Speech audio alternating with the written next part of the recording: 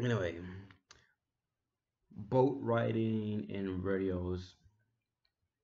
When I used to stay in California way back out there in my truck, I had first aid kit, like a super advanced first aid kit, food, water, guns, more guns. Flare was part of my first aid kit. Freaking tire, uh, stuff, in a radio. So I always carry my truck. Anytime I have a truck, that would be the main thing in my truck. It will never go out my truck.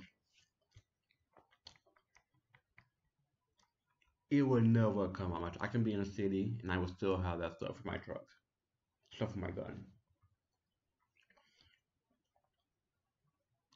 So when you're doing boat riding, it's hard to say it's GPS and there's a GPS stand for geospatial service or geospatial GPS. Geometry spatial service? Hmm. Who knows? I just made that up out of nowhere. It's a bunch of bullcrap because GPS could stand for geospatial partition because the GPS where we have today and they had another terminology for something else because you used to go to point A to point B, so they we have this freaking navigating map and stuff. I'm gonna get quick rundown how GPS work. Um, there are cell towers, internet service provider towers, radios that people own, radio certain stations have satellites and stuff like that. Now, off topic. There's a conspiracy going on that we have no satellite space. Hell, because y'all, God won't allow it. All your overlords, who knows? But then there's another section that they don't usually use a satellite because satellite have a certain time frame is in that area. So they use hidden cell towers. But that's off topic.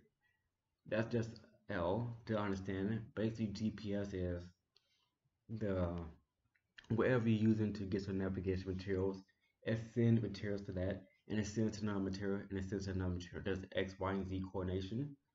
Once all towers give you X, but when you do anything special, it give you Y and Z, and the program is based off how fast you bounce off that with radio waves or radio frequencies or sound frequencies or ping frequencies, whatever terminology you want to use. And you get your information on a diagram based on the program you have. There are some programs that are different. I have a GPS for my truck in Alaska, so stuff like that. I'm from Alaska and I usually like stand 600 miles away from the city apparently. Whatever. That's GPS. Now, there's SSB frequencies for radios or single-sided broadband, if I remember quickly, whatever. And that's one of the type of radios on a boat when you go way up in the ocean. Now,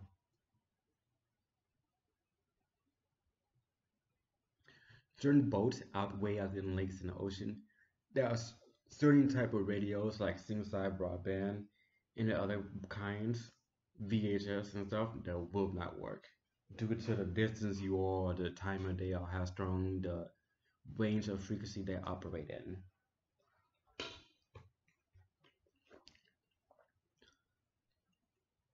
Yeah, like I said, certain range operate in, so you out in the middle of the ocean, don't know, stuff like that. You know, single side broadband operate within the 0 to 200 megahertz, so that's good until you get to international water. And then if you get to international water, you better hope someone's in range of that, where it will bounce off their stuff, it bounce off someone else's stuff, and they can report back to you. Um, when I stayed in Washington, I was gonna buy a radio and find out that I needed a qualification for it.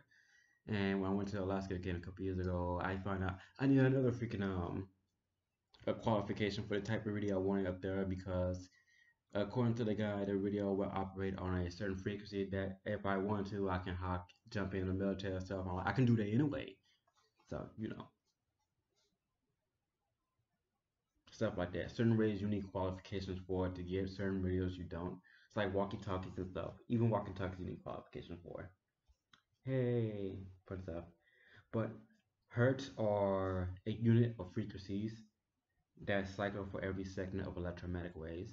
In 1 second, you have 1 hertz of electromagnetic waves. Electromagnetic waves. That's 1 second of hertz, unit of frequencies.